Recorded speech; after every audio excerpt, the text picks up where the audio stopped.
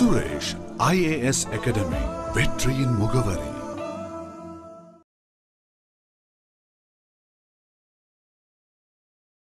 வணக்கம் தோழர்களே.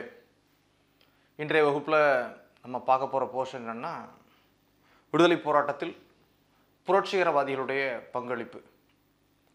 புரட்சிகரவாதிகள் அல்லது பயங்கரவாதிகள் அப்படின்ட்டு சொல்லலாம். ஸோ விடுதலை போராட்டத்தில் ஒரு 3 வகையான தலைவர்கள் போராட்டத்தில் ஈடுபடுறாங்க.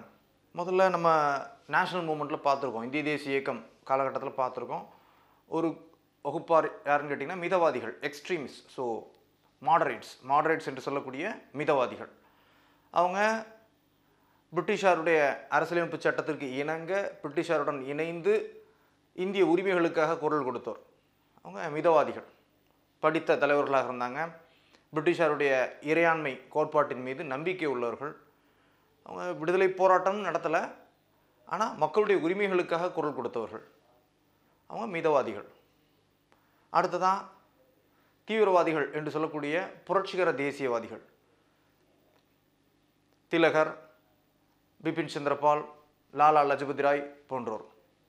அவங்க ஆங்கிலேயருக்கு எதிராக கடுமையான போராட்டங்களை, ஆனால் அறவழியில் போராட்டங்களை முன்னெடுத்து வைத்தோர் யார்? புரட்சிகர தேசியவாதிகள் என்று சொல்லக்கூடிய தீவிரவாதிகள். அப்போ இவங்க 2 பேருமே ஜனநாயக வழியில் தான் போராடுறாங்க.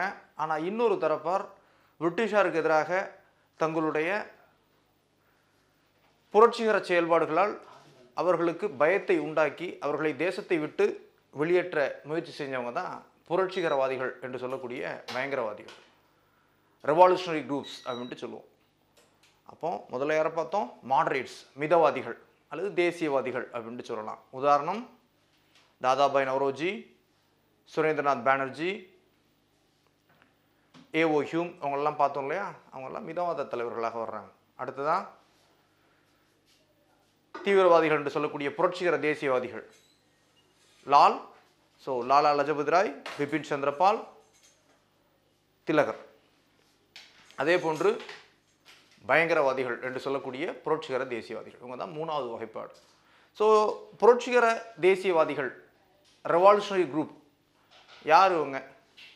இவங்க பொதுவாகவே பார்த்திங்கன்னா படித்த இளைஞர்களாக தான் இவங்க இருக்கிறாங்க. இவங்க பார்த்திங்கன்னா அமைதிப்பாதை சரி வராது, ஆங்கிலேயர்களை அவர்களுடைய வழியிலேயே என்ன பண்ணணும், அவர்களுக்கு பயத்தை உண்டாக்கி இந்திய தேசத்தை விட்டு அவர்களை வெளியேற்ற வேண்டும் என்ற எண்ணம் கொண்டிருந்தவங்க தான் புரட்சிகரவாதிகள் அல்லது புரட்சிகர தேசியவாதிகள் அப்படின்ட்டு சொல்லலாம். பயங்கரவாதிகள் அப்படின்ட்டும் பழைய புத்தகத்தில் அவங்கள பயங்கரவாதிகள் அப்படின்ட்டு கொடுத்துருப்பாங்க. ஸோ அப்போ இவர்களுடைய செயல்பாடுகள் என்ன?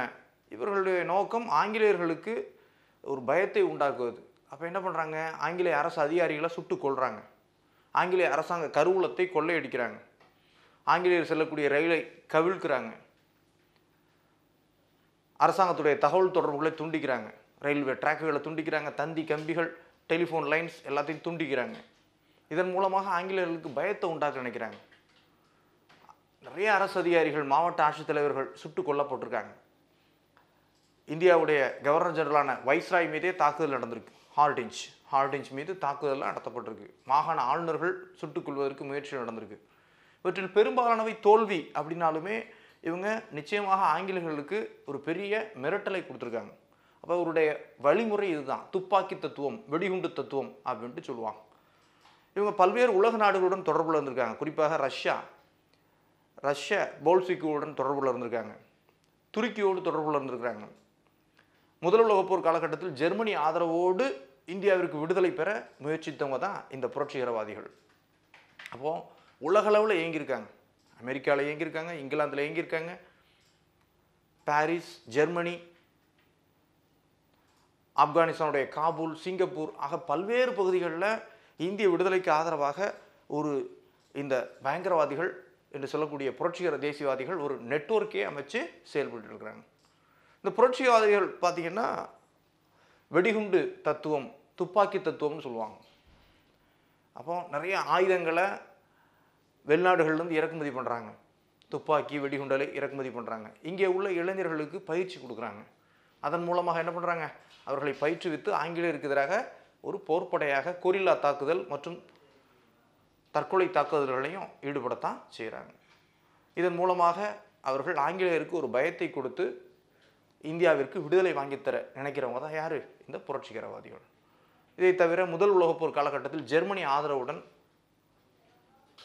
இந்தியாவிற்கு பிரிட்டிஷ் அரசிடமிருந்து விடுதலை வாங்கித்தர முயற்சித்தவங்களும் இந்த பயங்கரவாதிகள் என்று சொல்லக்கூடிய புரட்சிகர தேசியவாதிகள். இவங்களை தான் நம்ம பார்க்க போகிறோம். அப்போ இவங்களை ஒரு 3 பகுதியாக பிரித்து பார்க்கலாம். தொடக்ககால காலகட்டம், புரட்சிகரவாதிகளுடைய தொடக்ககால காலகட்டம் கிட்டத்தட்ட 1900 1900 அதுக்கு கொஞ்சம் முன்னால் அதிலிருந்து ஆரம்பித்து 1917 ரவுலட் சட்டம் கொண்டு வரப்படக்கூடிய வரை, அதாவது இந்த முதல் உலகப்போர் அது எண்டு வரக்கூடிய காலகட்டம் வரை பார்த்தீங்கன்னா இந்த காலகட்டத்தில் தீவிரமாக இயங்கியவங்க. இது ஃபர்ஸ்ட் பேஸ், முதல் காலகட்டம் அப்படின்ட்டு சொல்லலாம். புரட்சிகரவாதிகளுடைய முதல் காலகட்டமாக இந்த காலகட்டத்தை சொல்லலாம்.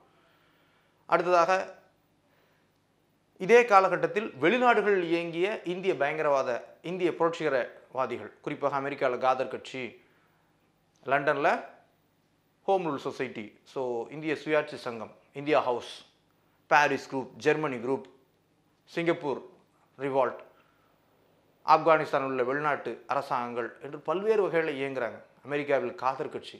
அப்போ இவங்கெல்லாம் வெளிநாட்டு, அவங்கள அடுத்த பேஸாக பார்க்கலாம். அடுத்ததாக மூன்றாவது பார்த்திங்கன்னா செகண்ட் பேஸ் என்று சொல்லக்கூடிய காலகட்டம் 1920களில் 1920s, மிடில் ஆஃப் தி 1920ஸ்லேருந்து ஆரம்பித்து 1932-33 வரைக்கும் இயங்குவங்க பார்த்திங்கன்னா இரண்டாவது பேஸ் அப்படின்ட்டு அவங்களை சொல்லலாம். இரண்டாவது பேஸ்லேயும் ஒரு புரட்சிகரவாத அமைப்புகள் இயங்கிட்டு இருக்காங்க. அப்போ இவங்க இப்படி தான் இருக்கிறாங்க. இவங்களுடைய அமைப்பு பொதுவாக செயல்பட்டது பார்த்திங்கன்னா 3 மாநிலங்கள் தான் பிரிட்டிஷ் இந்தியாவை பொறுத்தவரை 3 பகுதிகளில் மிக தீவிரமாக இயங்கினாங்க புரட்சிகரவாதிகள். எங்கேன்னு பார்த்தீங்கன்னா ஒன்று வங்காள பகுதி, மேற்கு வங்கம் மற்றும் கிழக்கு வங்கம். இப்போ என்ன இருக்குங்க, பங்களாதேஷ் இருக்கு இல்லையா, அப்போ அது இந்தியாவோட தான் இருக்குது. அப்போ வங்காள பகுதியில் மிக தீவிரமாக இயங்குறாங்க. இரண்டாவது மகாராஷ்டிரா பகுதி, சவார்கர் உள்ளிட்டோர். ஸோ மகாராஷ்டிரா பகுதியில் இயங்குறாங்க. அப்போதைய பம்பாய் மாகாணம் அந்த பகுதியில் தீவிரமாக இயங்குறாங்க. மூன்றாவது பார்த்தீங்கன்னா பஞ்சாப் பகுதி. பஞ்சாப்லேயும் பார்த்தீங்கன்னா கிழக்கு பஞ்சாப், மேற்கு பஞ்சாப்னு உண்டு. இப்போ மேற்கு பஞ்சாப் பாகிஸ்தான் பகுதியில் இருக்குது. அந்த பகுதியில் மிக தீவிரமாக இந்த புரட்சிகரவாதிகள் செயல்பட்டாங்க. இவர்களுடன் தொடர்பு கொண்டு தமிழக பகுதியிலையும் சில புரட்சிகரவாதிகள் இயங்கினாங்க. அவங்கள நம்ம தமிழக விடுதலை போராட்ட வரலாறு தெளிவாக பார்த்துருக்கோம். அதனால் அவங்கள நம்ம இங்கே பார்க்க போகிறது இல்லை. குறிப்பாக நம்ம பார்த்துருக்கோம் இல்லையா, யாரை பார்த்துருக்கோம், தமிழகத்தில் புரட்சிகரவாத செயல்பாடுகளில் ஈடுபட்டவர்கள் வாவேசு ஐயர், நீலகண்ட பிரம்மச்சாரி, வாஞ்சிநாதன், பின்னாளில் எம் செண்பகராமன், இவங்க எல்லாம் பார்த்தோம் இல்லையா, அவங்கெல்லாம் தமிழக பகுதியைச் சேர்ந்த புரட்சிகரவாதிகள். 1911 வாஞ்சி மணியாச்சி, ஸோ மணியாச்சி ரயில் நிலையத்தில் வாஞ்சிநாதன் சுட்டுக் கொள்கிறார். ஆஷ் துரை 1911 ஜூன் 17 படிச்சிருக்கோம், வரலாறுல படிச்சிருக்கோம், தமிழக விடுதலை போராட்ட வரலாறில் படிச்சிருக்கோம். அப்போ இந்த காலகட்டத்தில் புரட்சிகரவாதிகள் ஆங்கிலேயரை தங்களுடைய துப்பாக்கி மற்றும் வெடிகுண்டு கிளர்ச்சியின் மூலமாக வெளியேறச் செய்ய நினைத்தவர்கள் தான் இந்த புரட்சிகரவாதிகள். ஸோ முதல் பேஸ் பாருங்கள், முதல் பேஸில் நம்ம பார்க்க போகிறோன்னு கேட்டிங்கன்னா வங்காள பகுதி தான். அப்போ இந்தியாவினாலே வங்காளம் தான். பிரிட்டிஷார் அவர்களுடைய நிர்வாகத்தை பொறுத்தவரை தொடக்கத்தில், ஏன்னா கொல்கத்தா தான் தொடக்க காலத்தில் தலைநகரமாக இருந்தது. 1911 தான் கொல்கத்தாவிலிருந்து தலைநகரம் எங்கே போகுது, டெல்லிக்கு போகுது. அப்போ கொல்கத்தாவை மையப்படுத்தியே நிறைய கிளர்ச்சிகள் நடந்தது. கொல்கத்தாவை மையப்படுத்தியே நிறைய புரட்சிகர செயல்பாடுகள் நடந்துச்சு.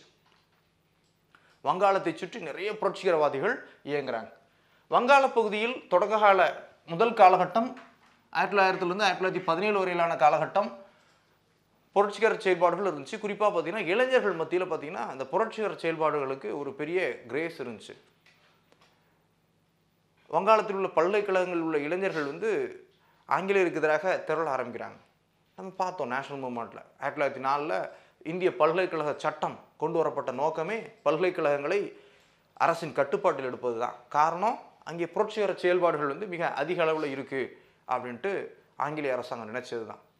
அப்போ வங்காள பகுதியில் மாணவர்கள் இளைஞர்களிடையே இந்த புரட்சிகர செயல்பாடுகள் மிக தீவிரமாக தொடங்குது.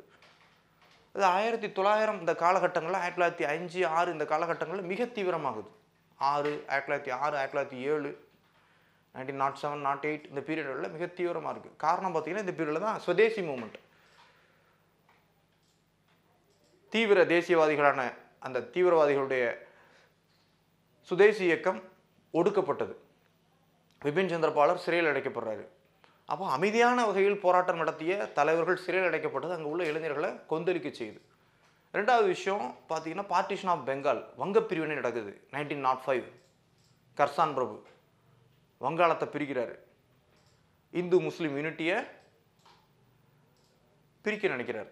கிழக்கு வங்காளத்தை முஸ்லீம் மாநிலமாக பிரித்து, மேற்கு வங்காளத்திலிருந்து கிழக்கு வங்காளத்தை பிரித்து இந்துக்கள் முஸ்லீம்கள் இடையிலான ஒற்றுமையை பிளவடைய செய்கிறார். யார்? கர்சான். அப்போ இந்த செயல்பாடு தான் முதன்மை காரணமாக சொல்லப்படுது. வங்காளத்தில் புரட்சிகர செயல்பாடுகளுக்கு முதன்மை காரணம் அந்த பார்ட்டிஷன் ஆஃப் பெங்கால் தான், வங்க பிரிவினை 1905. ஸோ அப்போ பாருங்கள், வங்காளத்தில் முதல் காலகட்டம் நம்ம எக்ஸாம் பாயிண்ட் ஆஃப் வியூவில் ஞாபகம் வச்சுக்க வேண்டிய விஷயங்கள் என்ன பார்க்கலாமா?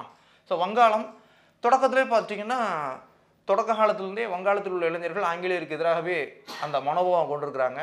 அக்காரா 1870ஸ்லேயே பார்த்தீங்கன்னா இளைஞர்கள்ட்ட பார்த்தீங்கன்னா ஒரு உடற்பயிற்சி கூடங்கள் வங்காளத்தில் மிகவும் பிரபலமாகுது. அக்காரா என்று சொல்லக்கூடிய உடற்பயிற்சி கூடங்கள் இந்த காலகட்டத்தில் மிக பிரபலமாக இருக்குது. இளைஞர்கள் விவேகானந்தர் கூட ஒரு புக்கில் கொடுக்குறார். விவேகானந்தர் தன்னுடைய புத்தகத்தில் கொடுக்குறார். எக்கு போன்று எஃகு ஸ்டீல் போன்று உடலையும் நரம்பினையும்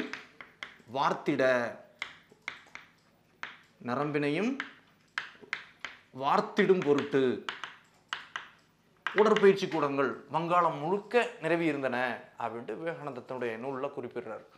அப்போ அக்காரா என்ற உடற்பயிற்சி கூடங்களில் பயிலக்கூடிய மாணவர்கள் மற்றும் இளைஞர்கள் தங்களுக்குள் ஒரு ஒருமைப்பாடு, ஆங்கிலேயருக்கு எதிரான ஒரு மனோபாவத்துக்கு வர்றாங்க. பின்னாளில் அவர்களுடைய செயல்பாடுகளும் இந்த புரட்சிகரவாத அமைப்புகளில் இருந்திருக்கு. அடுத்ததாக பார்த்தீங்கன்னா இந்த காலகட்டத்தில் ஆனந்த மடம் நூல், நம்முடைய வந்தே மாதரம் பாடல் இடம்பெற்ற நூல் என்னது? ஆனந்த மடம். எழுதியவர் யார்? பங்கீம் சந்திர சாட்டர்ஜி, பங்கீம் சந்திரர் அவர்கள்.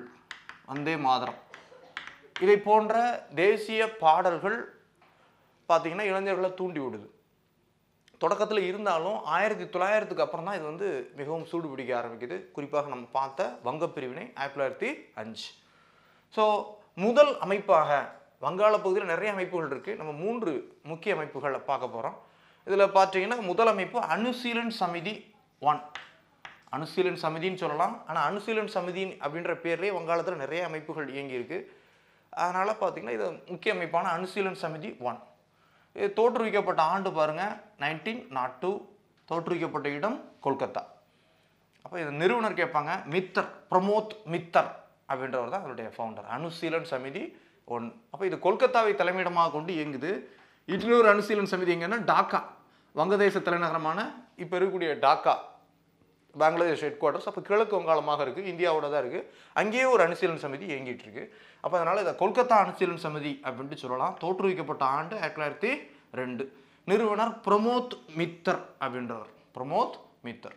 ஆக்சுவலாக இந்த அனுசீலன் சமிதி சார்பாக ஒரு பத்திரிகை செயல்பட்டுருக்கு. அந்த பத்திரிகை பார்த்தீங்கன்னா யுகாந்தர் பத்திரிகை அப்படின்ட்டு அந்த பத்திரிகையை சொல்லலாம்.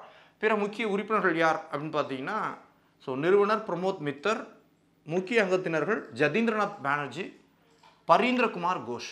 யார் இந்த பரீந்திரகுமார் கோஷ் அப்படின்னு பார்த்தீங்கன்னா, அரவிந்த் கோஷ், தீவிரவாத இயக்கத்தின் தீர்க்கதரிசி அப்படின்ட்டு அவரை சொல்லுவாங்க.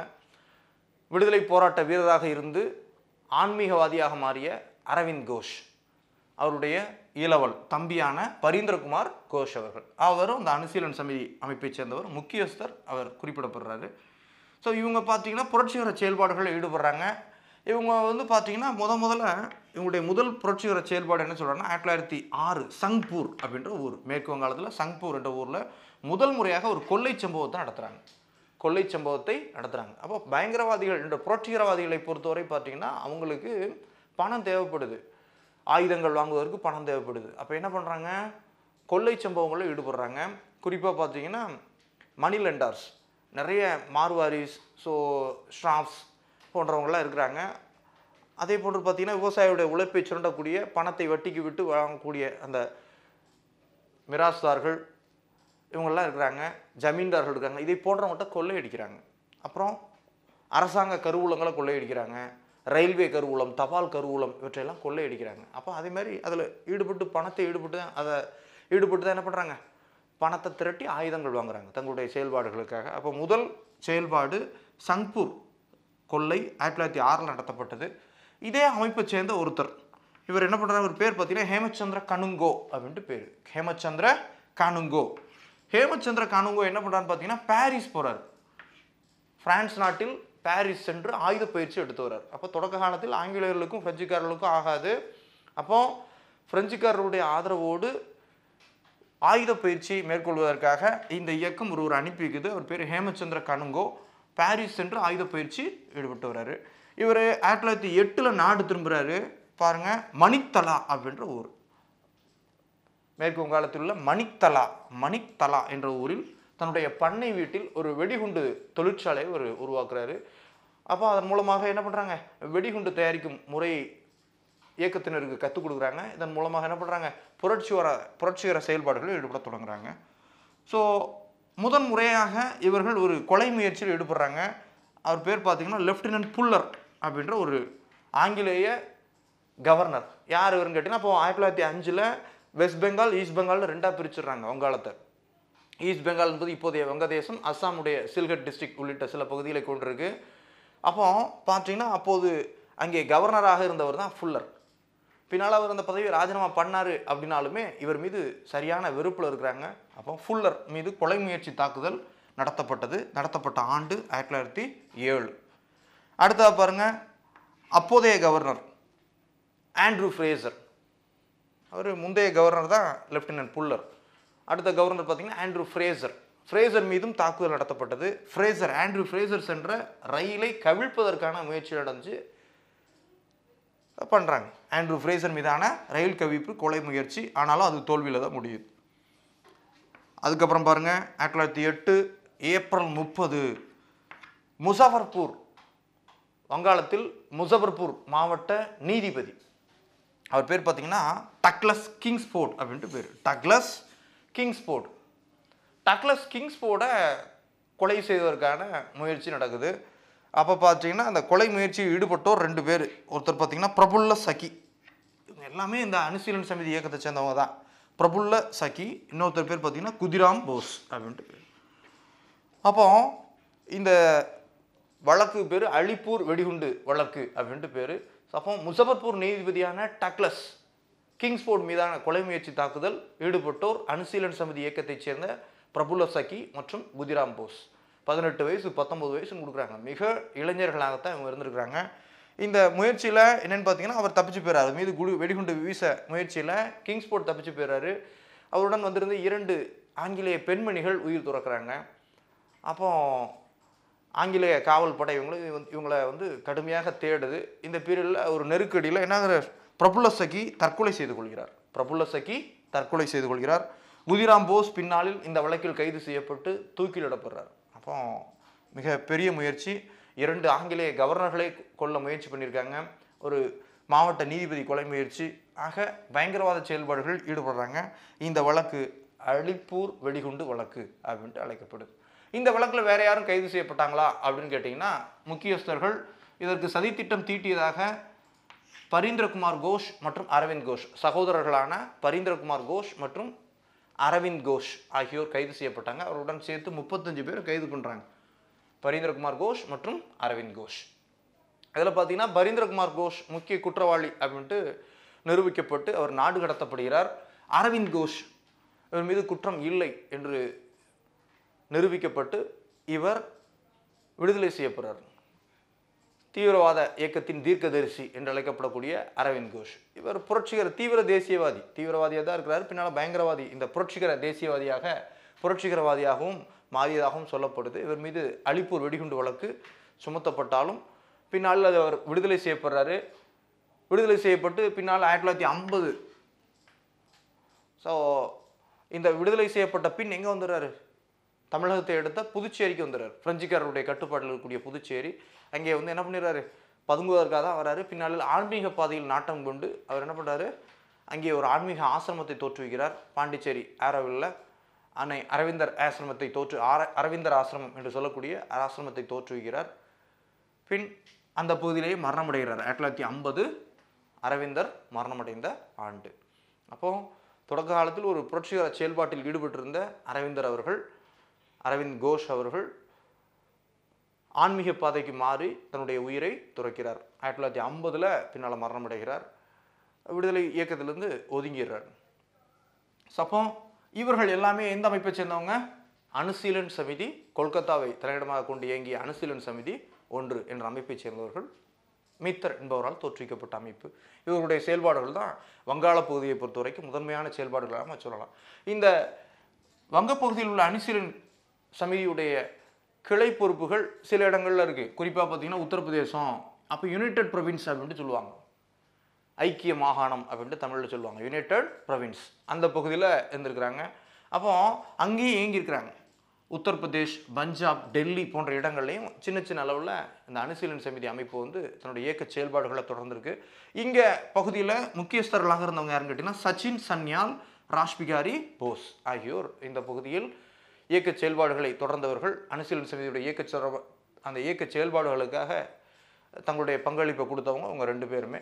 இவங்க 2 பேர் மேலே ஒரு முக்கிய குற்றச்சாட்டு என்னன்னு கேட்டிங்கன்னா 1912 டெல்லி சதி வழக்கு என்ற வழக்கு இவங்க மீது தொடுக்கப்பட்டது. காரணம், இவர்கள் மேற்கொண்ட செயல் டெல்லியில் சாந்தினி சவுக் பகுதியில் அப்போதைய வைஸ்ராயான ஹார்டிஞ்ச், அப்போ பார்த்தீங்கன்னா 1911 தான் ஹெட் குவார்ட்டர்ஸை டெல்லிக்கு மாற்றிருப்பாங்க கொல்கத்தாவிலேருந்து. அப்போ இவர் பார்த்தீங்கன்னா வைஸ்ராய் ஒரு ஊர்வலம் போவார் சாந்தினி சவுக் பகுதியில். அப்போ அவர் மீது வெடிகுண்டு வீசப்பட்டது.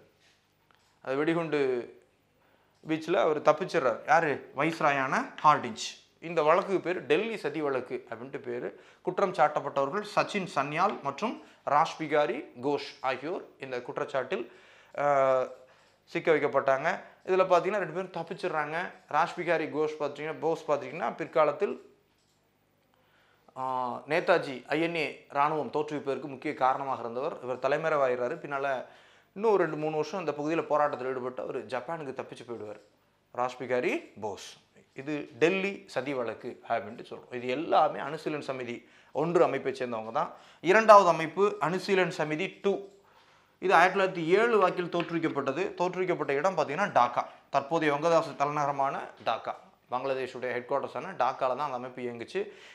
அனுசீலன் சமிதி, இது பேரும் அனுசீலன் சமிதி தான். இதனுடைய நிறுவனர் புலின் பிகாரி தாஸ். இப்போ ஆப்ஷனில் கொடுத்தோன்னா சில நேரங்களில் அனுசீலன் சமிதினே கொடுத்துருவாங்க. ஆப்ஷன் நம்ம பார்த்து முடிவு பண்ணிக்கலாம். மித்தரா, புலின் பிகாரி தாஸ் அவர்களா அப்படின்றத நம்ம முடிவு பண்ணிக்கலாம். ஸோ புலின் பிகாரி தாஸ் 2 கொடுத்தாலுமே சரிதான். சரியா? பல்வேறு அந்த அனுசீலன் சமிதி பேர்லேயே பல்வேறு அமைப்புகள் அங்கங்கே இயங்கியிருக்காங்க. அதில் கொல்கத்தாவை தலைமையிடமாக கொண்டு நிறுவியவர் மித்தர், டாக்காவை தலைமையிடமாக கொண்டு நிறுவியவர் புலின் பிகாரி தாஸ் அவர்கள். ஸோ இவருடைய முக்கிய செயல்பாடு பார்த்தீங்கன்னா ஃபாரா அப்படின்ற ஊர் கிழக்கு வங்காள பகுதியில். அங்கே ஒரு கருவூலத்தை அந்த கொள்ளை சம்பவத்தில் ஈடுபட்டு அதில் பிரபலமாகறாங்க.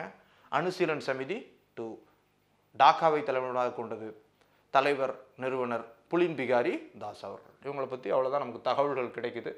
அடுத்த இன்னொரு அமைப்பு, 3வது அமைப்பாக வங்கப்பகுதியில் நம்ம பார்க்க வேண்டியதுன்னு கேட்டிங்கன்னா ஜுகாந்தர் பார்ட்டி அப்படின்னு சொல்லக்கூடியது. இவங்களை மேற்கு அனுசீலன் சமிதி அப்படின்ட்டு சொல்கிறாங்க. யுகாந்தர் கட்சி அப்படின்ட்டு சொல்லலாம். இவங்களும் யுகாந்தர்ன்ற பேரில் பத்திரிகைகள் நடத்திருக்காங்க. சப்பா இவங்களை ஜுகாந்தர் அப்படின்ட்டும் சொல்லலாம். ஜுகாந்தர் பார்ட்டி அப்படின்னு சொல்லலாம். இவங்க இன்னும் மேற்கு அனுசீலன் சமிதி என்னன்னு கேட்டீங்கன்னா இவங்க ஒரிசா பகுதியில் இயங்கியிருக்காங்க. சரியா? அப்போ அனுசீலன் சமிதி 1 தற்போதைய மேற்கு வங்காளம், அனுசீலன் சமிதி 2 கிழக்கு வங்காளம் என்று சொல்லக்கூடிய பங்களாதேஷ், ஜுகாந்தர் கட்சி அவங்க பார்த்தீங்கன்னா ஒரிசா. அப்போ ஒரிசா பார்த்தீங்கன்னா மேற்கு வங்காளத்தோடு இணைந்திருந்தது. அதனால் பார்த்தீங்கன்னா அதையும் வங்காளம் அப்படி தான் சொல்லியிருக்காங்க. அப்போ அந்த பகுதியோடு சேர்ந்து தான் இருந்திருக்கு. ஒரிசா பகுதி சுபாஷ் சந்திர போஸ் பிறந்தது கூட கட்டாக் தான் இல்லையா, ஒரிசா பகுதி. அப்போ ஒரிசா பகுதியில் இயங்கிய அமைப்பு தான் ஜுகாந்தர் கட்சி அப்படின்ற கட்சி. அப்போ இவங்களும் புரட்சிகர செயல்பாடுகள். இதில் முதன்மையானவர்கள் 2 பேர். ஒருத்தர் பார்த்தீங்கன்னா ஜதீந்திரநாத் முகர்ஜி, இன்னொருத்தர் பார்த்தீங்கன்னா பாகா ஜதின் அப்படின்ற 2 பேர். ஜதீந்திரநாத் முகர்ஜி, பாகா ஜதின். இவங்க பார்த்தீங்கன்னா மிக தீவிர செயல்பாடுகள். இவர்களை பொறுத்த வரைக்கும் குறிப்பிடத்தக்கது பார்த்தீங்கன்னா இவங்க முதல் உலகப் போர் காலகட்டத்தில் இவங்க ஒரு பிளானில் இன்வால்வ் ஆகியிருக்காங்க. அந்த பிளான் பேர் பார்த்தீங்கன்னா ஜெர்மன் பிளாட் அல்லது ஜிம்மர்மேன். தமிழில் ஜிம்மர்மேன்னு சொல்லலாம். ஜிம்மர்மேன் திட்டம் அப்படின்ற ஒரு திட்டத்தில் ஈடுபடுறாங்க. அது என்ன ஜெர்மன் பிளாட் அல்லது ஜிம்மர்மேன் பிளான் அப்படின்னா என்னன்னு கேட்டிங்கன்னா, முதல் உலகப் போர் காலகட்டத்தில் ஜெர்மனி முதல் உலகப் போருக்கு காரணமானவங்க ஜெர்மனி தான். ஜெர்மனிக்கு எதிராக இங்கிலாந்து உள்ளிட்ட நாடுகள் வந்து போர் தொடுக்கிறாங்க. ஆனால் ஜெர்மானிய படை வலிமை மிக்கதாக இருக்குது. இவங்க வந்து பார்த்திங்கன்னா ஜெர்மனியோட ஆதரவோடு இந்தியாவில் உள்ள பிரிட்டிஷ் அரசாங்கத்தை வெளியேற்றணும் அப்படின்ட்டு நினைக்கிறாங்க. இந்த திட்டத்துக்கு பேர் தான் ஜிம்மர்மேன் பிளான் அப்படின்ட்டு பேர். ஜிம்மர்மேன் பிளான், ஜெர்மன் பிளாட் அப்படின்ட்டு சொல்லுவாங்க. இன்னும் சொல்ல போனால் இந்தோ ஜெர்மானி சதி அப்படின்ட்டு இதை சொல்லலாம். இந்தோ ஜெர்மானி சதி, இந்து சதி, காதர் கட்சி என்ற கட்சி வந்து இதற்கு தீவிரமாக முயற்சி பண்ணாங்க. அமெரிக்காவில் தலைமையிடமாக கொண்டு இயங்கிய காதர் பார்ட்டி, லாலா ஹர்தயால் உள்ளிட்டோர் இந்த பிளானில் இன்வால்வ் ஆகியிருக்காங்க. அதனால் இது காதர் சதி அப்படின்ட்டு இதை சொல்லுவாங்க. இது என்னென்னு கேட்டிங்கன்னா, ஜெர்மனி அரசாங்கத்தோட ஆதரவு இதற்கு இருந்துச்சு. ஜெர்மனி வெளியுறவுத்துறை மற்றும் உளவு இராணுவ பிரிவுகள் இந்த முயற்சிக்கு சப்போர்ட்டிவாக இருந்திருக்காங்க. பிளான் என்னென்னு கேட்டிங்கன்னா, உலகெங்கிலும் இந்திய இராணுவம் ஈடுபடுது. யாருக்கு ஆதரவாக? பிரிட்டிஷ் படையில் இந்தியர்கள் இருக்காங்க. 1914-15-16 காலகட்டத்தில் முதல் உலகப் போர் நடக்கும்போது இந்திய படை ஜெர்மனிக்கு ஆதரவாக, அந்த ஜெர்மனிக்கு எதிராக சண்டை போடுது. பிரிட்டிஷ் இந்திய படையில் இந்தியர்கள் நிறைய பேர் இருக்காங்க இல்லையா? ஆங்கிலேயர் ஆட்சி பண்ணுறாங்க. ஆங்கிலேய படையில் நிறைய இந்தியர்கள் இருக்காங்க இல்லையா? அந்த இந்தியர்களை பிரிட்டிஷாருக்கு எதிராக திருப்புவது, சரியா? அதன் மூலமாக இந்திய விடுதலைக்கு வழிவகை செய்வது, ஜெர்மனி வெற்றிக்கு உதவி புரிவது. இதன் மூலமாக ஜெர்மனி வெற்றி பெற்ற மாதிரி ஆகிப்போச்சு. பிரிட்டிஷ் படையில் உள்ள இந்தியர்கள் பிரிட்டிஷாருக்கு எதிராக திரும்பணும், ஜெர்மனிக்கு ஆதரவாக திரும்பணும்.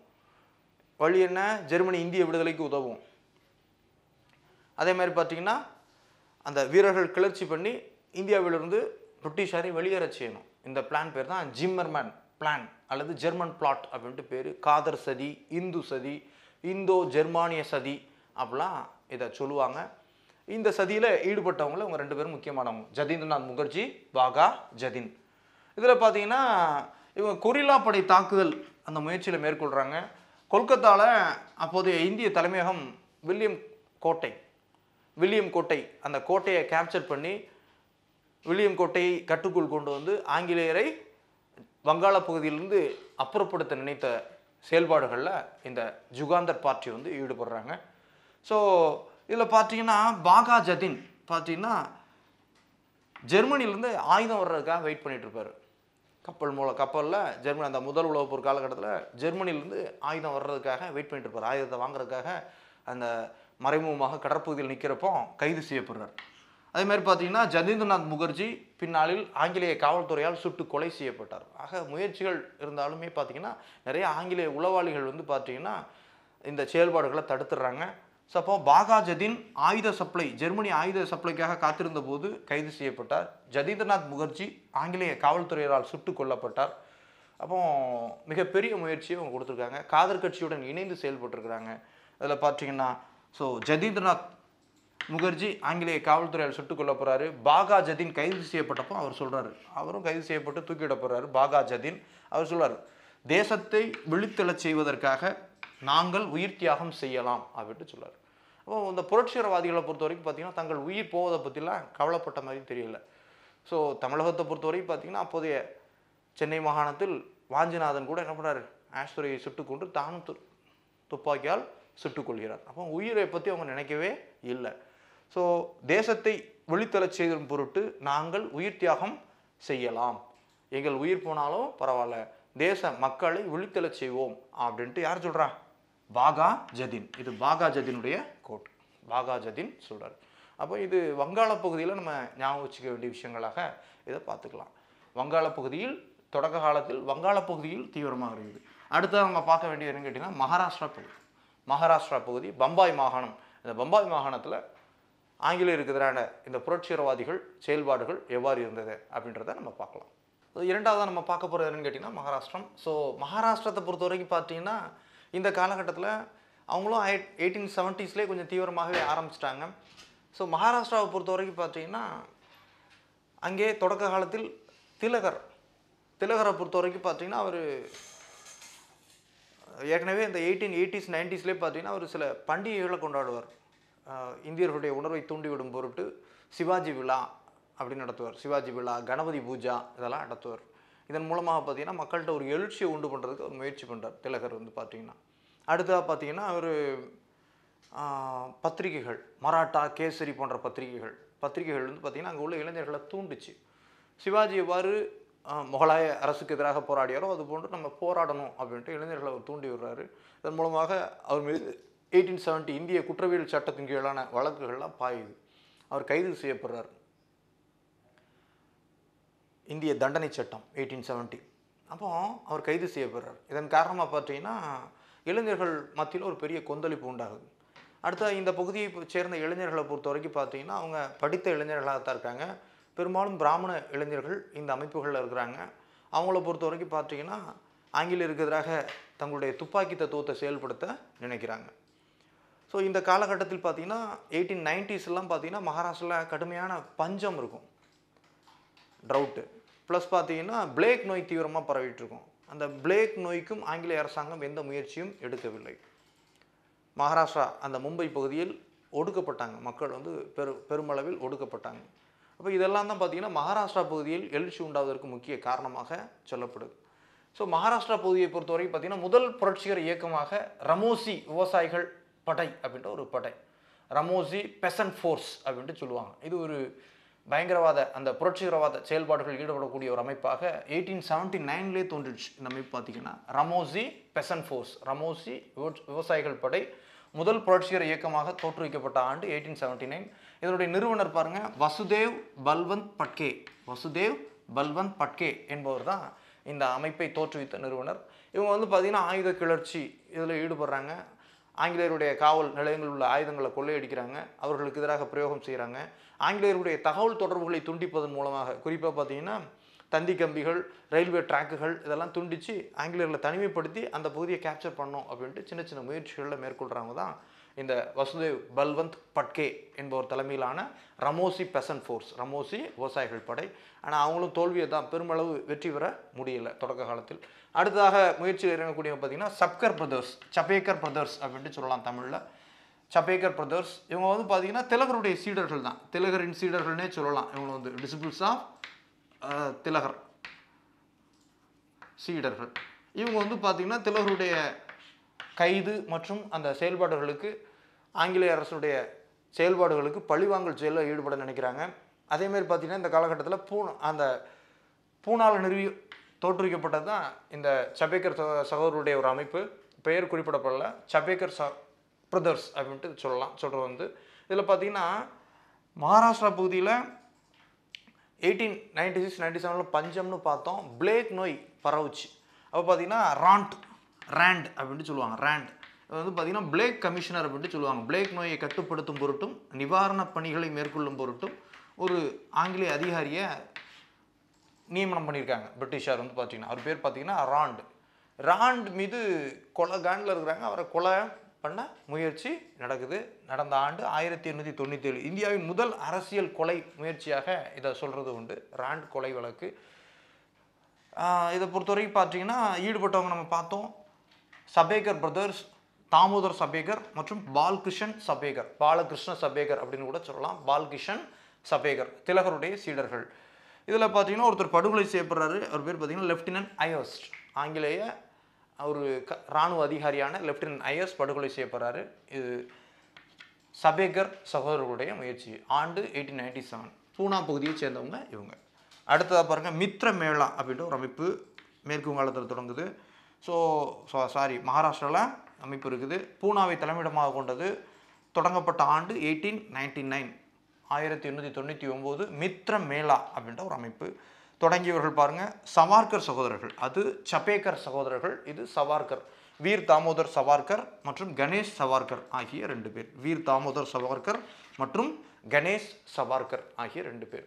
இதில் பார்த்தீங்கன்னா விடி சவார்கர் என்று சொல்லக்கூடிய வீர் தாமோதர் சவார்கர், இவர் தான் நம்ம பார்த்தோம் 1857, 1857 பெருங்கிளர்ச்சி, 1857 மியூட்டினி என்ன சொல்வார், முதல் இந்திய விடுதலை போர், ஃபர்ஸ்ட் இந்தியன் இண்டிபெண்டன்ஸ் வார் என்று சொன்னவர் யார், விடி சவார்கர். முதல் இந்திய விடுதலை போர் என்று சொன்னவர் விடி சவார்கர்.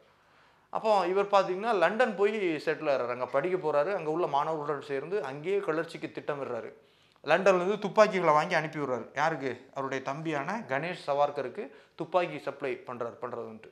அதுமாதிரி பார்த்தீங்கன்னா கணேஷ் சவார்கர் இத்தாலி விடுதலை போராட்ட வீரரான மாஜினி. அப்போ அவருடைய கருத்துக்களை பிரச்சாரம் பண்ணுறாரு, விடுதலைக்காக மக்களை தூண்டி விட்டு பிரச்சாரம் பண்ணுறாரு. அதன் மீது அவர் மீது குற்றச்சாட்டு சுமத்தப்பட்டது கணேஷ் சவார்கர். இவர்கள் தொடக்கத்தில் நிறுவிய அமைப்பு பேர் என்னது? மித்ர மேளா. தோற்றுவிக்கப்பட்ட ஆண்டு 1899 பூனா. பூனா தான் கிளர்ச்சி மையம் அப்படின்னே சொல்லுவாங்க. இந்தியாவின் புரட்சிகரவாத செயல்பாடுகளுக்கு மையமாக பூனாவை சுட்டி காட்டுறது உண்டு. ஸோ அப்போ பின்னாளில் பார்த்தீங்கன்னா இவங்க அமைப்போட பேரை மாற்றுறாங்க. அந்த அமைப்போட பேர் பார்த்தீங்கன்னா அபினவ் பாரத் சங்கம் அல்லது அபினவ் பாரத் அப்படின்ட்டு பேர். அபினவ் பாரத் அப்படின்னே சொல்லலாம். ஸோ சவார்கர் சகோதரர்கள் தான் இதுலேயும் முதன்மையானவங்களாக இருக்கிறாங்க. அபினவ் பாரத் சங்கம் அந்த சவார்கர் சகோதரர்களால் தோற்றுவிக்கப்பட்ட அமைப்பு. இவங்க பார்த்தீங்கன்னா 3 இடங்களில் முக்கியமாக மையமாக கொண்டு செயல்படுறாங்க. மகாராஷ்டிரா பகுதி, அப்போ குஜராத்தும் சேர்ந்து தான் இருக்குது, மகாராஷ்டிரா பகுதியோடு சேர்ந்து தான் இருக்குது. அப்போ பம்பாய், பூனா, நாசிக் போன்ற இடங்களில் இவங்க வெடிகுண்டு மையங்கள், வெடிகுண்டு தாக்குதல்களில் ஈடுபடுறாங்க. 1904 1904 தோற்றுவிக்கப்பட்டது அந்த அபினவ் பாரத் சங்கம். ஸோ இவங்க மீது சுமத்தப்பட்ட முக்கிய வழக்கு என்ன கேட்டிங்கன்னா நாசிக் சதி வழக்கு அப்படின்ட்டு பேர். என்னன்னு கேட்டிங்கன்னா நாசிக் மாவட்டத்தின் ஆட்சியர், அவர் பேர் பார்த்தீங்கன்னா ஜாக்சன், ஏஎம்டி ஜாக்சன் அப்படின்ட்டு பேர். நாசிக் மாவட்ட ஆட்சித்தலைவரான ஏஎம்டி ஜாக்சன் என்பவர் மீது நடத்துகிறாங்க. ஸோ கொலை முயற்சி தாக்குதல், அவர் படுகொலை செய்யப்படுறார். ஈடுபட்டவர் பார்த்தீங்கன்னா இந்த அபினவ் பாரத் சங்கத்தைச் சேர்ந்த உறுப்பினரான ஆனந்த் லக்ஷ்மண் கன்ஹர். ஆனந்த் லக்ஷ்மண் கேன்ஹர் என்பவர் தான் இந்த படுகொலை செய்யப்படுறார். நாசிக் மாவட்ட ஆட்சித்தலைவரான ஏஎம்டி ஜாக்சன் படுகொலை செய்யப்பட்டது. அபினவ் பாரத் சங்கம் தொடர்புபடுத்தப்பட்டது. இந்த வழக்கு நாசிக் சதி வழக்கு என்று அறியப்படுது. ஸோ ஈடுபட்டவர் ஆனந்த் லக்ஷ்மண் கேன்ஹர் அப்படின்ற ஒருத்தர். இந்த அமைப்பை தோற்றுவித்தவர்கள் சவார்கர் சகோதரர்கள், விடி சவார்கர் மற்றும் கணேஷ் சவார்கர் ஆகியோர். அப்போ இவங்க மகாராஷ்டிரா பகுதியில் இந்த புரட்சிகர செயல்பாடுகளில் ஈடுபட்டுருக்காங்க. ஸோ இதே போன்று பார்த்தீங்கன்னா பஞ்சாப் பகுதியிலையும் புரட்சிகரவாத செயல்பாடுகள் இருந்துச்சு. பஞ்சாப் அப்படின்னு பார்க்கறதுல அப்போ பாகிஸ்தானில் மேற்கு பஞ்சாப் இருக்குது, இந்திய பகுதியில் கிழக்கு பஞ்சாப் இருக்குது. இந்த ஒருங்கிணைந்த பகுதி தான் அப்போ பஞ்சாப் அப்படின்ட்டு இருந்துச்சு. பஞ்சாப் பகுதியில் லாகூரை தலைமையிடமாக கொண்டு தான் இந்த புரட்சிகரவாத செயல்பாடுகள் வந்து மிக தீவிரமாக இருந்துச்சு. பஞ்சாபில் லாகூர் பகுதி தான் புரட்சிகரவாதிகளுடைய மையமாக இருந்துச்சு. பார்த்தீங்கன்னா இந்த பகுதியை சேர்ந்தவர் தான் லாலா லஜபதி ராய். அப்போ ஒவ்வொரு பகுதியிலையும் பார்த்தீங்கன்னா அந்த தீவிர தேசியவாதிகள் என்று சொல்லக்கூடிய தீவிரவாதிகள், நம்ம தீவிர தேசியவாதிகள்னு சொல்லலாம். லாலா லஜபதி ராய், ஸோ இவர் பஞ்சாப் பகுதியை சேர்ந்தவர். நம்ம பார்த்தோம் பிபின் சந்திரபாலர் வங்காளத்தை சேர்ந்தவர், திலகர் இங்கே மகாராஷ்டிரா பகுதியை சேர்ந்தவர், அதே போன்று லாலா லஜபதி ராய் பஞ்சாப் பகுதியை சேர்ந்தவங்க. அப்போ அந்த தீவிர தேசியவாதிகள் தான் பின்னாளில் அந்த புரட்சிகரவாதிகளுக்கே ஒரு உந்து சக்தியாக இருந்திருக்கிறாங்க. அப்போ இவர் வந்து பார்த்தீங்கன்னா பஞ்சாபி அப்படின்ற ஒரு பத்திரிகை நடத்துறாரு. பஞ்சாபி அந்த பத்திரிகையுடைய மோட்டோ பாருங்க, self help at any cost என்ற மோட்டோவை கொண்டிருந்தது தான் பஞ்சாபி பத்திரிகை. நடத்தியவர் யார்? லாலா லஜபதி ராய். லாலா லஜபதி ராய் வந்து பார்த்தீங்கன்னா ஆங்கிலேயர்களுக்கு எதிராக கடுமையான விமர்சனங்களை முன்வைக்கிறார். ஆங்கிலேயர் மீது பல்வேறு குற்றச்சாட்டுகளை சுமத்துறாரு. இது அங்குள்ள இளைஞர்களை போராட தூண்டுது. அவங்க புரட்சிகரவாத பாதையை தேர்ந்தெடுக்கிறாங்க. குறிப்பாக பார்த்தீங்கன்னா பஞ்சாப் பகுதியில் பொறுத்தவரைக்கும் பார்த்தீங்கன்னா இங்கே ஆறுகள் ஓடுது. பஞ்சாப்னாலே 5 ஆறுகள் ஓடக்கூடிய பகுதின்னு நம்ம பார்க்குறோம். இதில் பார்த்தீங்கன்னா ஜீனாப் நதி பகுதியில் பார்த்தீங்கன்னா எக்கச்சக்கம் நல்ல விவசாயம் நடக்கக்கூடிய பகுதி. ஆனால் அங்கே பார்த்தீங்கன்னா நிலவரியை அதிகமாக கூட்டிடுறாங்க. லேண்ட் டேக்ஸை ஆங்கிலேயர்கள் போடுறாங்க. ஒரு கட்டத்தில் ஒரு பஞ்சம் ஏற்பட்ட காலத்திலும் கூட நிலவரி அதிகமாக வசூலிக்கப்பட்டது. அப்புறம் நீர்ப்பாசன வரி, இரிகேஷன் டேக்ஸ்னு போடுறாங்க. நிறைய கால்வாய்கள் உண்டு, ஆற்றுப்பாசன கால்வாய்கள் தூர்வாரப்படலை. ஆனாலும் பார்த்தீங்கன்னா நீர்ப்பாசன வரி, இரிகேஷன் டேக்ஸ்னு போடுறாங்க. அதே போன்று ஜமீன்தாரி முறை மிக தீவிரமாக இருந்துச்சு. ஜமீன்தார்கள் விவசாயிகளை சுரண்டுறாங்க. பீகர் என்று சொல்லக்கூடிய அடிமை முறையை கொண்டு வர்றாங்க. உழைப்பை சுரண்டுறாங்க. அப்போ அதற்கு எதிராக என்ன பண்ணுறாங்க? இளைஞர்கள் வந்து போராட தூண்டப்படுறாங்க. அதற்கு முதன்மையானவர் யாருன்னு கேட்டிங்கன்னா அஜித் சிங் அப்படின்ற ஒருத்தர் தான். பஞ்சாப் பகுதியில் இந்த புரட்சிகரவாத செயல்பாடுகளுக்கு முதன்மை காரணமாக இருக்கக்கூடியவர் அஜித் சிங் அப்படின்ற ஒருத்தர் தான். யாருன்னு கேட்டிங்கன்னா விடுதலை போராட்ட வீரரான பகத்சிங்குடைய மாமா, அவர் தான் மாமா வழி உறவு கொண்டவர் தான் அஜித் சிங் என்று சொல்லப்படக்கூடியவர். அப்போ பகத்சிங்குடைய குடும்பமே விடுதலை போராட்ட இயக்கத்தில் ஈடுபட்ட குடும்பம் தான். அவருடைய தந்தை தீவிர தேசியவாதியாக இருக்கார், ஆனால் அவருடைய மாமா புரட்சிகரவாதியாக இருக்கிறாரு. பகத்சிங்குடைய மாமாவான அஜித் சிங். ஸோ இப்போ இவங்க வந்து பார்த்தீங்கன்னா ஒரு அமைப்பை நடத்துகிறாங்க. அந்த அமைப்பு பேர் பார்த்தீங்கன்னா அஞ்சுமன் இ மொகிஸ்பன் இ வதான் அப்படின்ற அமைப்பு. அஞ்சுமன் இ மொகிஸ்பன் இ வதான். இதை பொறுத்தவரைக்கும் பார்த்தீங்கன்னா அவங்க ஒரு பத்திரிகை நடத்துகிறாங்க. அந்த பத்திரிகை பேர் பாரத் மாதா. அதனால் இந்த அமைப்பு பாரத் மாதா சங்கம் அப்படின்னே சொல்ல ஆரம்பித்தாங்க. பாரத் மாதா சங் அல்லது பாரத் மாதா சங்கம் அப்படின்னு சொல்ல ஆரம்பித்தாங்க. காரணம் என்னது? இவங்க நடத்திய பத்திரிகை பாரத் மாதா என்ற பத்திரிகை. இந்த அமைப்பை பொறுத்த வரைக்கும் நிறுவனர் அஜித் சிங், பிற முக்கியமானவங்க அம்பா பிரசாத் அப்படின்ற ஒருத்தர், பாய் பரமானந்த், பாகா ஜதீன், ராஷ்பிகாரி போஸ். இவங்க நம்ம வங்காளம் அந்த அனுசீலன் சமிதியோடு தொடர்புடையவர்கள். இவங்களும் இங்கே வந்து இயங்குறாங்க, இவங்களோட இணைந்து இயங்குறாங்க. அப்போ பாகா ஜதீன் மற்றும் ராஷ்பிகாரி போஸ் ஆகியோர் இந்த அமைப்போடு தொடர்பில் இருந்தவங்களாக இவங்க குறிப்பிடப்படுறாங்க. ஸோ இவங்களை பொறுத்தவரைக்கும் பார்த்தீங்கன்னா இவங்க அமெரிக்காவிலிருந்து செயல்பட்ட காதர் மூமெண்ட்டோடு இணைந்து செயல்படுறாங்க. இவங்களும் அந்த ஜிம்மர்மேன் பிளானோடு தொடர்புடையவங்க தான். ஜிம்மர்மேன் பிளான் என்று சொல்லக்கூடிய ஜெர்மன் பிளாட் திட்டத்தோடு தொடர்புடையவர்கள் தான் இவங்க எல்லாருமே. ஜெர்மன் பிளாட் திட்டத்தோடு தொடர்புடையவர்கள். அப்போ இவங்க என்ன பிளான் பண்ணுறாங்க அப்படின்னு கேட்டிங்கன்னா, இந்த முதல் உலகப்போர் காலகட்டத்தில் இந்திய இராணுவத்தில் உள்ள சீக்கிய வீரர்கள், சீக்கிய மற்றும் முஸ்லீம் வீரர்கள், பஞ்சாப் பகுதியைச் சேர்ந்த சீக்கிய வீரர்களும் முஸ்லீம் வீரர்களும் நிறைய பேர் இருக்கிறாங்க. அவங்க என்ன பண்ணுறாங்க அப்படின்னு கேட்டிங்கன்னா, இந்திய இராணுவத்தில் இருக்கிறாங்க.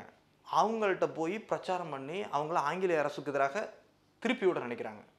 ஏன்னா அவங்க இந்தியாவில் இல்லை. முதல் உலகப்போர் காலகட்டத்தில் உலகெங்கிலும் போய் சண்டை போடுறாங்க.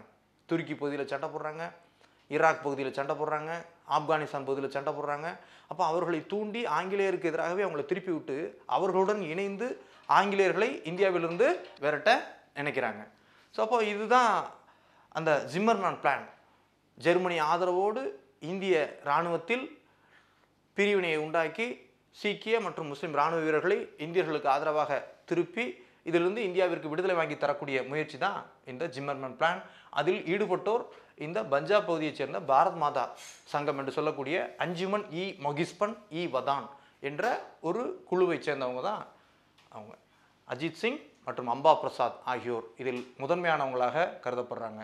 முதல் உலகப்போர் காலகட்டத்தில் பெரும் முயற்சி எடுத்திருக்காங்க. அமெரிக்காவிலிருந்து காதர் இயக்கத்தோடு அந்த கிளர்ச்சி தலைவர்கள் இந்தியாவில் வந்து கிளர்ச்சி பண்ணுறாங்க. இந்திய இராணுவத்தில் உள்ள சீக்கிய வீரர்களையும் தங்களுக்கு துணையாக எடுத்துக்கொள்ள முயற்சி பண்ணுறாங்க. ஆனாலும் பார்த்தீங்கன்னா ஸோ அந்த காதர் இயக்கம் உள்ளிட்ட அந்த பயங்கரவாத செயல்பாடுகளில் உளவாளிகளை வச்சு ஆங்கிலேய இராணுவம் வந்து என்ன பண்ணுது? இதை முற்றிலுமாக ஒடுக்கிடுது. அதனால் பஞ்சாப் பகுதியில் கிளர்ச்சி முயற்சிகள் பின்னால் தோல்வியடையுது. முதல் உலகப்போர் காலகட்டத்தில் கடுமையான முயற்சிகளை இவங்க மேற்கொண்டிருக்காங்க. ஆனாலும் இது தோல்வியை தான் தழுவுது. அஜித் சிங், பாரத் மாதா சங்கம், ஸோ பஞ்சாப் பகுதி. ஸோ இதை தவிர நம்ம 3 மாகாணங்கள் பார்த்தோம். வங்காள பகுதி, அதே போன்று மகாராஷ்டிரா மற்றும் பஞ்சாப் பகுதியில் இருக்கக்கூடிய இந்த பாரத் மாதா சங்கம். ஆக்சுவலாக பார்த்தீங்கன்னா தமிழக பகுதியிலும் இது போன்ற அமைப்புகள் இயங்கியது. இதை நம்ம தமிழ்நாடு விடுதலை போராட்ட வரலாறுல பார்த்தோம். தமிழகத்தை பொறுத்தவரை அப்போதைய சென்னை மாகாண பகுதியில் இயங்கிய அமைப்பும் பார்த்தீங்கன்னா பாரத மாதா சங்கம் அப்படின்ட்டு தான் சொல்லுவோம். தமிழக விடுதலை போராட்ட வரலாறுல இவங்களை திரும்ப நம்ம பிரீஃபாக பார்த்துருக்கோம் அப்படின்னாலும் இது லைட்டாக நம்ம பார்த்துக்கலாம். பாரத் மாதா சங்கம் இதை பொறுத்த வரைக்கும் இங்கே தோற்றுவித்தவர் பார்த்தீங்கன்னா நீலகண்ட பிரம்மச்சாரி அப்படின்ற ஒருத்தர். நீலகண்ட பிரம்மச்சாரி என்பவர் தான் பாரத் மாதா சங்கத்துடைய தமிழக தலைவராக அறியப்படுறாரு. இதில் முக்கியஸ்தர்கள் பார்த்தீங்கன்னா வாவே சுப்பிரமணியம் அப்படின்ட்டு இவரை நம்ம சொல்லலாம். வாவேசு சுப்பிரமணியம், வாஞ்சிநாதன், இவங்கெல்லாம் இதில் முதன்மையானவங்க. இவங்க என்ன பண்ணுறாங்க? காளி சிலை முன் நின்று தீர்மானம் எடுத்துக்கிறாங்க. ஆங்கிலேயர்களை இந்தியாவிலிருந்து விரட்டுவோன்ட்டு தீர்மானம் எடுத்துக்கிறாங்க. நிறைய புரட்சிகரவாத செயல்பாடுகள் ஈடுபடுறாங்க. அப்படிப்பட்ட ஒன்று தான் என்னது? 1911 ஜூன் 17 நடந்த மணியாச்சியில் நெல்லை மாவட்டம், அப்போதைய நெல்லை மாவட்டம் தற்போதைய தூத்துக்குடி மாவட்டத்தில் இருக்கு. மணியாச்சி படுகொலை. யார் படுகொலை செய்யப்பட்டா? அப்போதைய நெல்லை மாவட்ட ஆட்சியரான ஆஷ் படுகொலை செய்யப்பட்டார். சம்பவத்தில் ஈடுபட்டது யார்? வாஞ்சிநாதன். ஆஷை படுகொலை செய்து தானும் துப்பாக்கியால் சுட்டு உயிர் துறக்கிறார், உயிர் தியாகம் செய்கிறார் வாஞ்சிநாதன். அப்போ இவங்களுடைய அமைப்பு பார்த்தீங்கன்னா பாரத மாதா சங்கம். அப்போ இவங்களோட தொடர்பில் இருந்திருக்கலாம். அங்கே பாரத் மாதா அப்படின்ற பத்திரிகை, அவங்களும் பாரத் மாதா சங்கம்னு அழைக்கப்பட்டிருக்காங்க. இந்தியா முழுக்க பார்த்தீங்கன்னா இந்த புரட்சிகரவாதிகள் தங்களுக்குள் ஒரு நெட்வொர்க்கை வச்சுருக்காங்க. அதனுடைய தொடர்புடையவங்க தான் இவங்க எல்லாமே. ஸோ அப்போ பார்த்தீங்கன்னா நீலகண்ட பிரம்மச்சாரி தான் இதில் முக்கியஸ்தராக கருதப்படுறாரு. அவர் தான் சென்னை பகுதியை சேர்ந்த பாரத மாதா சங்கத்தை தோற்றுவித்தவராக சொல்லப்படுறாரு. வாவே சுப்பிரமணியம், இவர் பார்த்தீங்கன்னா இவங்கெல்லாம் ஆங்கிலேயருடைய நெருக்குதலுக்கு உட்பட்டு புதுச்சேரியில் போய் தங்கியிருப்பாங்க. புதுச்சேரியில் தர்மாலயம் அப்படின்ற அமைப்பை தோற்றுவிச்சு நடத்துறாரு. பின்னால் பார்த்தீங்கன்னா சேரன் மகாதேவி பரத்வாஜ் ஆசிரமத்தை தோற்றுவித்தவர் அப்படிலாம் நம்ம தமிழக விடுதலை போராட்ட வரலாறுல வி சுப்பிரமணியம் அவர்களை பற்றி நிறைய பார்த்துருக்கோம். வாஞ்சிநாதன், செங்கோட்டை ரகுபதி என்பவருடைய மகனான வாஞ்சிநாதன். ஸோ புனலூர் காட்டிலாக்க அதிகாரியாக இருந்து என்ன பண்ணுறாரு, பின்னாளில் ஆங்கிலேயர் எதிராக போராடும் பொருட்டு தன்னுடைய வேலையை ராஜினாமா பண்ணிட்டு வந்து என்ன பண்ணுறாரு, ஆஷ் படுகொலையில் ஈடுபடுறாரு. அப்போ ஆஷ் படுகொலையில் ஈடுபட்ட வாஞ்சிநாதன். ஸோ மணியாச்சி ரயில் நிலையம் 1911 ஜூன் 17. இது தமிழகத்தை பொறுத்தவரை முக்கிய சம்பவமாக, புரட்சிகரவாத செயல்பாடுகளுடைய முக்கிய சம்பவமாக இது தமிழக பகுதியில் அங்கங்கே நடந்தாலும் இந்த 3 மாநிலங்களை தான் முதன்மையாக தேசிய அளவில் சுட்டி காட்டப்படுது. நம்ம தமிழகத்தையும் சேர்த்து அப்போதைய சென்னை மாகாணத்தையும் சேர்த்து பார்க்கலாம். அப்போது இந்தியாவில் நடந்த முக்கிய புரட்சிகரவாதிகளுடைய செயல்பாடுகள் இதுதான். நம்ம ஏற்கனவே பார்த்தோம், இந்தியாவில் உள்ள புரட்சிகரவாதிகள் இந்தியாவிலே ஆயுதங்கள்லாம் தயாரிக்க முடியாது. நிறைய வெளிநாடுகள்லேருந்து ஆயுதங்கள்லாம் தயாரித்து வெளிநாடுகளுடன் தொடர்பு கொண்டு ஆயுதங்களை இறக்குமதி பண்ணுறாங்க. அதற்கான பெரிய நெட்வொர்க் வச்சுருந்தாங்க. இது தவிர பார்த்திங்கன்னா உலகெங்கிலும் இந்திய மாணவர்கள் இந்தியாவை பூர்வீகமாக கொண்டாடலாம் ஒருங்கிணைந்து என்ன பண்ணுறாங்க, முதல் உலகப் போர் காலகட்டத்தில் இந்திய விடுதலைக்காக இராணுவ மற்றும் புரட்சிகர முயற்சிகள் மூலமாக ஆங்கிலேயரை வெளியேற்றுவதற்கு திட்டம் போட்டாங்க. அதில் முக்கியமான ஒன்று தான் நம்ம பார்த்தோம், ஜிம்மர்மேன் பிளான் அப்படிலாம் பார்த்தோம். அப்போ உலகெங்கிலும் என்னென்ன தீவிரவாத அமைப்புகள் இயங்கினாங்க அப்படின்றத நம்ம இப்போ பார்க்கணும். இப்போ இங்கே உள்ள தீவிரவாதிகள், இங்கே உள்ள இந்த புரட்சிகரவாதிகளே பார்த்திங்கன்னா உலகெங்கிலும் தொடர்பு கொண்டிருக்காங்க. குறிப்பாக பார்த்திங்கன்னா இதில் ராஷ்பிகாரி போஸ்லாம் பார்த்திங்கன்னா உலகெங்கிலும் நெட்வொர்க் கொண்டிருக்கிறாரு.